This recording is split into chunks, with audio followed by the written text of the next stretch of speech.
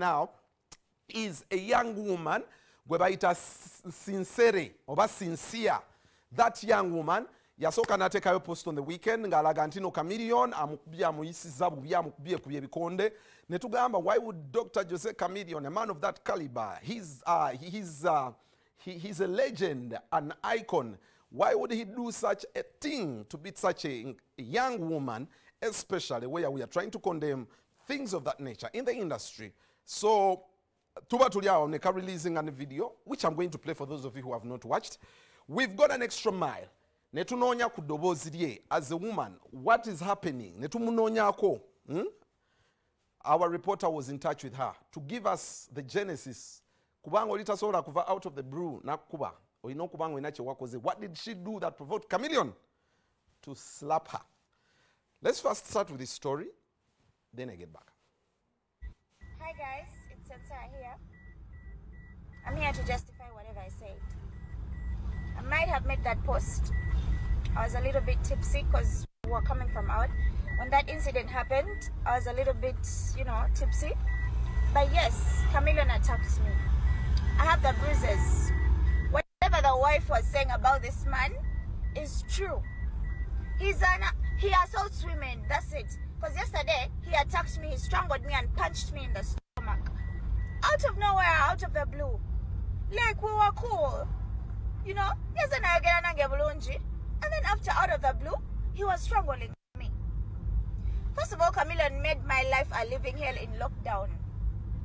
He attacked me. This is the second time. This is actually not second, but third time he has attacked me. Lockdown, he attacked me. Like how he can run me over with his car. You get? So guys,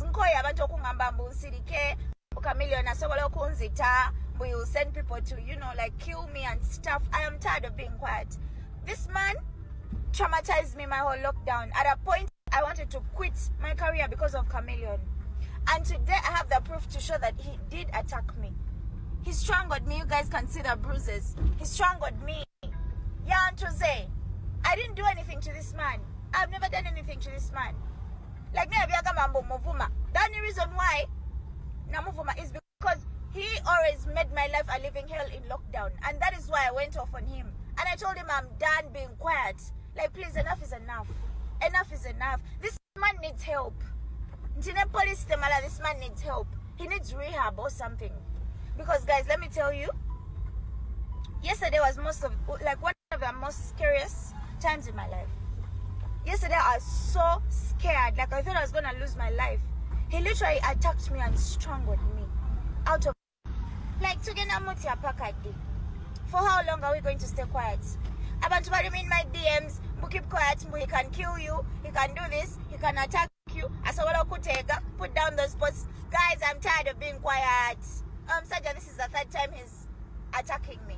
Kumanyako kweno story je tulabe tambula ogamba Chameleone yakubye. It's the third time that he's attacking me. Ko video soka na attacking emirundi ebiri. Naye nga omanyi nti omuntu abeera ne brand nene abantu baba bamutya.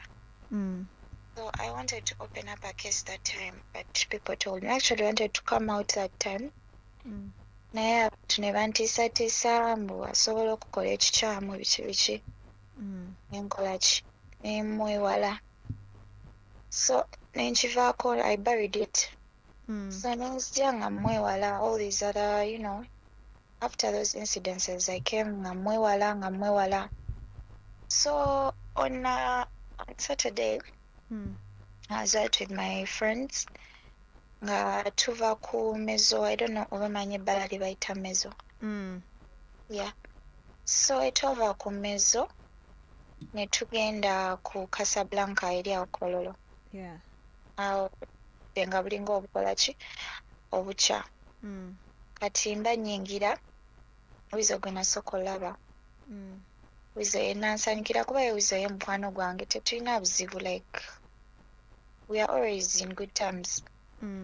So I linked up with Wizo netandika onyumya atulina ekibuuzi kingi kikutte tuvaawo ne Chameleone naye yaliwo najja nambuzaako biki ne twogeramu katini awo ne tumala nze ne nvaawo ne Wizo ne twambuka ku the upper bar So ne tubeera awo era nga tunyumya biki kati obudde nga bulinga obukya nga tufuluma kuba ne gundi yange yali ennyitse kuba wizo yali aŋŋambye nti kubayo weeba eruddeyo nsobola okudropinga ewaka ne mugamba nedda etuuse kati nga eri wabweru so ffenna tufuluma at the same time.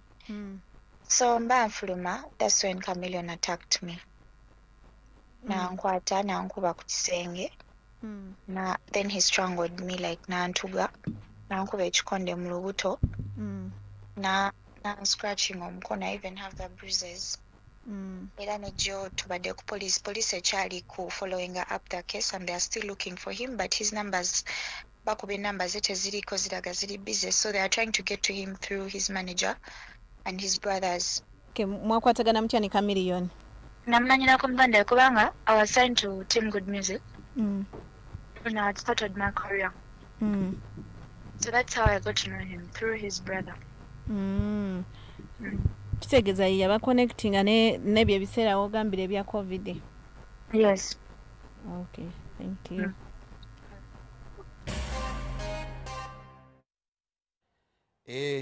Abanoneeze ennyo bagenda kumbuuza Chameleone yamukubidde ki. That woman put a very big post on her Instagram and socials ze. Ebirimu ebigambo bikambwe nnyo sijja biyisa ku mpewo. Just know nti bamukubye ekyamukubizza genda okisanga eri. Sijja kyogerera ano, sijja kyogerako. Nemanya waliwo ekyamukubizza. Naye ebisukka ku ebyo bye nsobola okuyisa ku mpewo z'Obwakabaka bwa Buganda. Ku TV yaffe nganze naawo wenja okukoma. Yabadde akola ki? Awo wenja okukoma. Naye we are trying to, Tash is trying to connect with Chameleone, but all trying to see if we can get in touch with him, Dr. Jose Chameleone. Now that's subizo okuba naye. Only that ate simuza ate tuzivuddeko suddenly. But Tash is working around the clock to see that we connect. We want to hear the two sides of the story. Bakubye naye bakubidde ki? Lwaki bakuba ogusooka ne bakuba ogwokubiri ne bakutimpula ogwokusatu kiki? Chameleone what gwan? Byonna tugenda bifuna.